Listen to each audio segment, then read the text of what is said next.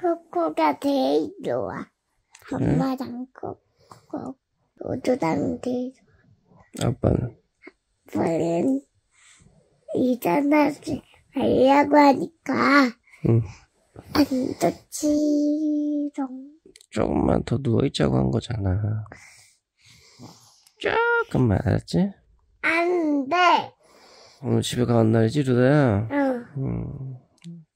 준비하고 좀 이따 집에 가자. 왜 집에 가다? 응. 비행기는 언제 와? 해 질 때쯤에 가서 타는 거야. 밤 비행기거든. 밤 비행기? 응. 밤 비행기가 뭐야?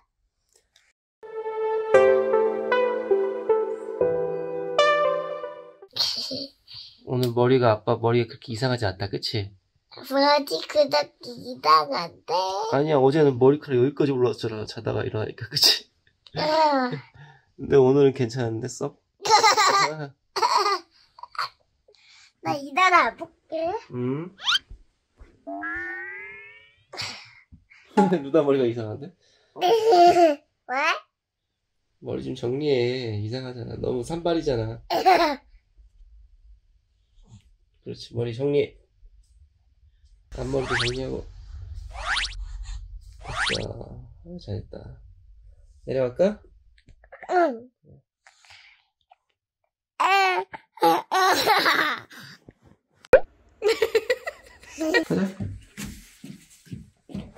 어이구, 조심히 내려와야 돼. 아빠 손 잡아줘? 얘들아, 조심해. 우리 꽉 잡아줘. 응? 아빠 잡아줄게, 줘, 손.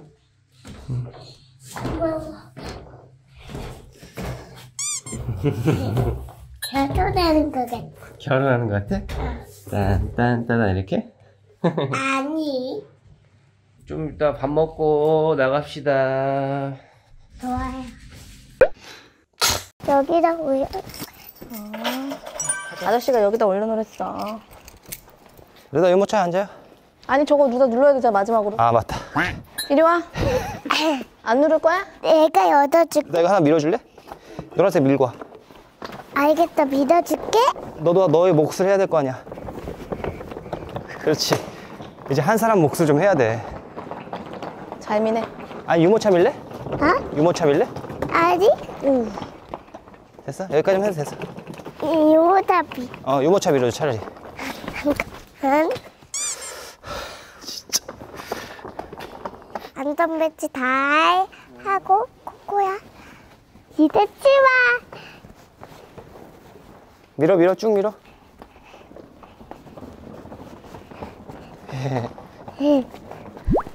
여기 다시 안 오니까. 가자. 비도도. 자 이제 어디 가죠? 이제는 짐을 맡기러 갑니다. 네 맞습니다. 저희 비행기가 8시 비행기라서 여기가 호텔이 아니다 보니까 짐 맡아주지가 않아요. 그래가지고 뭐 그냥 상점에다가 짐을 맡긴다고요? 내니백이라는 어플이 있어요. 내 위치를 검색해. 그러면 주변에 짐을 맡아주는 데가 다 떠. 그러니까 이 근처 호텔이나 아니면 일반 가게에서도 받아주더라고. 근데 일왕이면 호텔에 맡기고 싶었는데 다 마감이어가지고 일반 가게로 했어요. 그래서 짐을 맡기러 갑시다. 출발. 나 고양이 쓰다듬어 주고 있는 거야? 아 이거야? 루다 우리 케이지 들어간다. 안녕. 메시 바. 메르시. 해주지. 그 사람들 방금 아저씨 나 보고 웃었어. 그래? 이거를 가지고 오면 돼. 가지고 와서 찾으면 돼. 아 우리 거 백 번호구나. 얼마야 중요한 건? 가방당 6유로. 6유로? 그러니까 짐 하나당. 오전 11시부터 오후 4시까지 5시간 맡기는 거거든. 시간당 얼마인지 모르겠고 일단 우리는 이 5시간 동안 가방당 6유로에서 24유로. 아빠 거. 손 누가 빨어? 아우 애기야 애기. 아니 나 화장하려고. 손가락 빨아서 화장을 어떻게 하는데? 이렇게 혓바닥으로 핥아서 이렇게 입술에 바르는. 아 그래? 자, 알았다. 말로 이길 수가 없다. 자, 콩코르드 광장? 콩코르드 광장. 오벨리스크가 딱 있네. 이거 선물한 거래. 그래? 누가? 몰라. 이집트에서 선물했겠지 뭐. 저 오벨리스크에 보면은 상형 문자가 저기 써 있어요. 다 의미가 있는 말이야. 아, 그런 뜻이구나. 어떤 의미인지 설명할 줄. 아, 그거.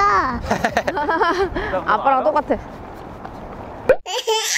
이들수가 여기로 똑같은 물건이 있다니. 지금 디즈니샵에 왔어요. 못 보는 모자네요? 네, 방금 샀어요. 있다. 그런데 올라프 가운이다. 신났네 이러다? 이들수가. 뭐가 자꾸 이럴 수가야. 왕관도 봐. 구경을 해도. 꺼내줘? 하나 꺼내줘. 우와. 너무 예쁘다. 에이따다. 에이따다. 크리스토프다. 에이따들이야. 응. 너 얍. 엄마, 나 따라와. 구경하고 살다. 자석 여기 있어, 루다야. 자석 구경하고.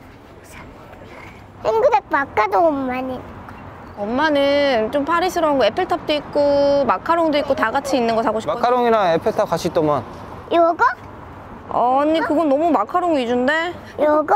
봐봐. 요거? 핑크색 바꿔도 엄마니 있는 거. 핑크색 마카롱만 있는 거 말고 마카롱이랑 같이 있는 거 사야지, 루다야. 핑크색 바꿔도 엄마니 있는 거. 진짜. 나중에 루다 조금만 더 크면 둘이 엄청 싸우겠다 내가 봤을 때. 그럴 것 같아. 이 자석을 어때, 엄마? 아니. 엄마가 그러면 두 가지를 골라볼게. 너가 그 중에 하나 골라줄래? 응. 이거랑 이거 중에 어떤 게 예뻐? 동그랑 핑크색. 나 이거랑 두 개 중에 고르는 거야. 동그랑 핑크색이라고. 이거 두 개 중에 하나 고르는 거라고. 누다가 두 개 중에, 엄마가 두 개 고르면 그 중에 하나 골라주기로 약속했잖아. 핑크색. 둘이 첨예하게 대립하고 있네. 서로 의견이 좁혀지지가 않아요. 둘 중에 하나 골라줘, 둘 중에. 계속 딴 데 보고 있어 이러다. 둘 중에 하나 고르는 거야. 안 그럼 그냥 간다. 아빠랑 같이 골라. 아빠는 안 산다니까. 엄마 거야. 엄마 거 사는데. 둘 중에 하나. 둘 중에 하나 골라. 여기 두 개. 어떤 게 마음에 들어?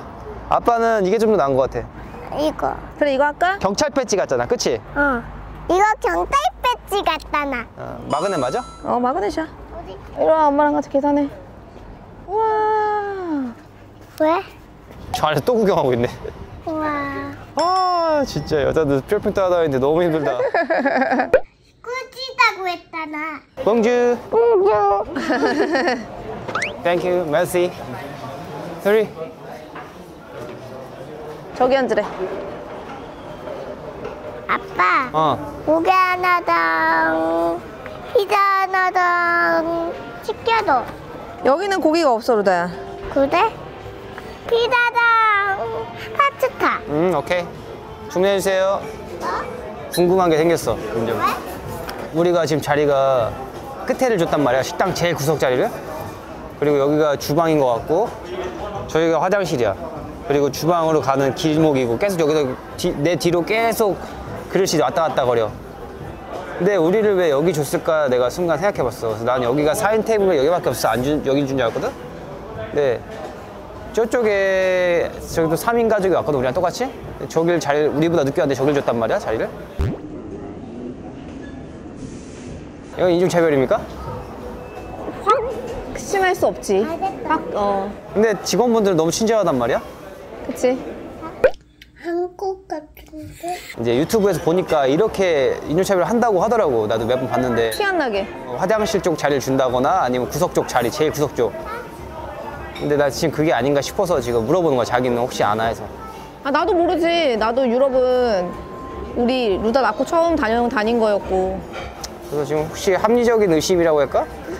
잘 모르는 사람의 의심일 수도 있지. 내가 뭐. 자리가 근데 되게 많았어, 우리가 들어오는 동안. 근데 굳이 나는 여기 주길래 나는 저 안쪽은 술 시키는 사람들이 주는 자리인 줄 알았어. 근데 저기 3인 가족은 저길 줬더라고. 화장실 표시가 딱 있잖아, 저기에. 난 우리 배려해준 줄 알았어. 우리가 화장실 가고 싶으니까 가까운데 빨리빨리 가게 하려고. 그렇게까지? 혹시 프랑스 분들이나 이제 유럽 분들이 보신 분들 아실 거 아니야, 본인들은. 댓글 남겨주세요. 제가 잘못 이해한 건지 아니면은 이게 좀 약간 뭔가 그런 차별인 건지. 뭐 어쨌든 먹으러 왔으니까 밥은 맛있게 먹고 공항으로 가시죠. 잘 먹었습니다 할 땐 영어로 뭐? 여기는 프랑스어. 매치. 메시. 오, 맞아. 메르시만 해도 돼. 매치. 갈 때 이렇게 얘기해. 매치. 매치. 연습하는 거 봐. 나가려고 하는데 비가 엄청 오네요. 우산도 없는데. 루다 이리 와. 우산 유모차와 함께 훔쳐갔지. 옷 더진 사람이 엄청 많아. 그래도 다행이다. 완전 많이 오진 않아. 아빠도 모자 써야겠다. 이 정도면 괜찮지 뭐. 언제 우리가 파리비를 맞아보겠어. 먹었는데 어땠어? 근데 직원들 서비스가 너무 좋은데? 다들 눈 마주치면 인사하고 그러는데, 그러니까 그게 있잖아. 그냥 서빙하는 직원들은 이제 친절한데, 아까 우리 자리 안내해준 사람 좀 약간 높아 보였단 말이야. 안쪽에 있었고, 그 사람은. 그분 빼고는 다 친절했어. 화장실 냄새도 많이 났거든, 그 앞에가 확실히. 근데 걱정하실 게 없는 게 프랑스 분 루팡님들이 우리나라도 인종차별 있고 세계 어디 가나 인종차별이 어느 정도 그거는 사람이 문제인 거지. 그 사람이 문제인 거지. 그 나라 그 단체가 문제인 건 아니니까. 맞아. 다 이해합니다. 뭐. 큰일 났네. 버스 정류장에 왔는데 잠이 들었어요. 너무 따뜻한가 봐. 이게 뭐야 진짜. 짐 실은 것 같은데. I'm ready. 가자.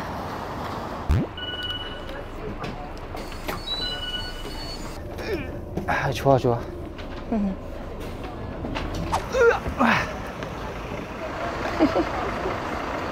아버지의 희생. 자, 짐을 다 찾았고 짐이 아무 문제가 없습니다. 자, 그러면은 공항으로 가시죠. 오버 불러서. 이거 봐도. 도착했다. 자, 이제 짐 붙이고 갑시다. 또 까불까불 거리기 시작하네. 공항만 오면 까불까불 거려. 공항 재질이야, 엄마랑 같이. 민정아. 응? 어디 갔다 왔다? 엄마 빵 주문하고 있었지. 루다 먹고 싶다는 거 이거. 뭐? 초코우유도 있어? 너가 이거 골랐잖아. 얼른 먹어, 루다야. 고마워. 자, 이제 파리를 떠나는데 어땠어, 파리가? 아무래도 유럽 하면은 사람들이 가장 많이 가는 게 파리잖아? 되게 유명한 관광지인데 기대를 좀 했지. 디즈니랜드에서 유모차 잃어버린 거. 그리고 변화무쌍한 날씨 빼면은 만족스러웠어. 사람들도 대체로 친절했고. 맞아. 하여튼 이렇게 해서 저희가 이제 프랑스 파리 잘 즐기다 갑니다.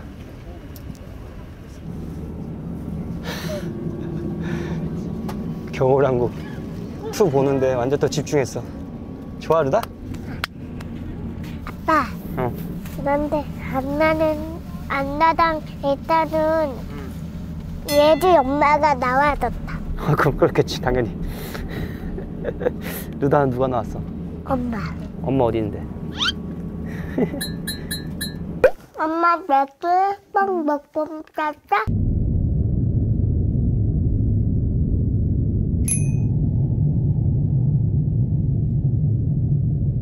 자, 지금 파리 시간은 6시고 2시간 뒤면 이제 도착입니다. 루다가 자는데 너무 더워서 다 벗겨놨어요. 아주 잘 자고 있네요. 이야, 드디어 왔다. 우지 거다. 우리 거다. 또. 우지 거다. 또 있어. 또 있다. 잡아. 잡을게. 고마워. 야, 우리 집이다. 야호! 야호! 우리 집이다. 얘들아, 내 친구 소개해줄게. 포단지에도 온 쿠쿠야, 얘들아. 친구한테 소개해주는 거야? 자, 이렇게 저희 프랑스 모든 일정 다 마치고 왔습니다. 건강히 무사히 잘 다녀온 게 다행이네. 그것만은 만족이지 뭐. 그러면 저희는 다음 영상에서 만날게요. 안녕. 너도 안녕. 여기 보고 안녕 해야죠. 안녕하세요 해야지. 안녕하세요. 말도 왜 이렇게 잘해요? 저 코코 인형 가지고 있거든요. 진짜 좋겠다. 너무 예쁘다. 이모도 그럼 집에 가서 사요. 알았어요. 이래서 열심히 일해서 살게요. 네. 너무 예뻐. 감사합니다 했어 루다. 루다 선물 주신다. 감사합니다 해야지. 우와. 감사합니다 해야지 루다야. 감사합니다. 이게 뭐야? 가면 같은데? 이거 여우다. 어? 여우야. 오샤. 너무 꽉 끼는데. 됐다. 오 멋있는데 보여줄까? 짜잔 여우르다네. 마음에 들어? 응.